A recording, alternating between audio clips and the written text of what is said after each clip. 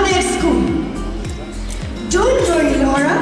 We are aware of the conflicts at your home, and we will get your sister's scholarships to complete your education. Laura, I am grateful to your teachers for your generosity.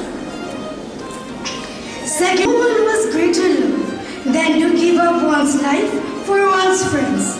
I'll give my life in exchange of my mother's salvation. As time passed, Laura became ill with pulmonary tuberculosis. Laura, Mama, I offer my life for you. I asked our Lord for this. Before I die, Mother, would I have the joy of seeing you repent?